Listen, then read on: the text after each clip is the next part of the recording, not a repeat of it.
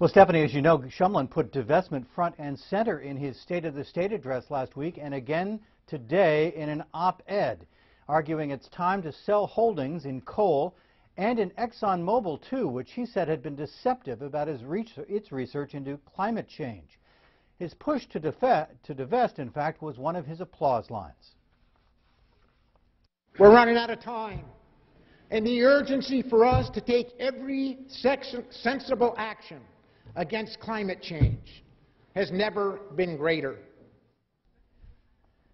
But it turns out Vermont has almost no coal investments to sell. And the oil and gas category, of which Exxon is a component, comprises less than 2% of Vermont's $3.6 billion pension fund. Today, the state treasurer said it's possible to sell that off or even screen out one company you don't like, but it's expensive to do, and she thinks a bad idea. Climate change is acute, it needs to be addressed, but I don't believe that divestment is the right solution for our portfolio. I think there's a substantial loss when you start divestment. Our estimate is that it would cost up to $9 million per year, as well as one-time transaction and startup costs. That's a lot of money for the systems.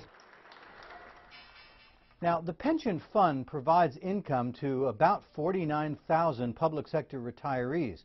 Pierce says the advisory board looked at oil divestment in 2013, 2014, and again in 2015, and voted unanimously against it every time.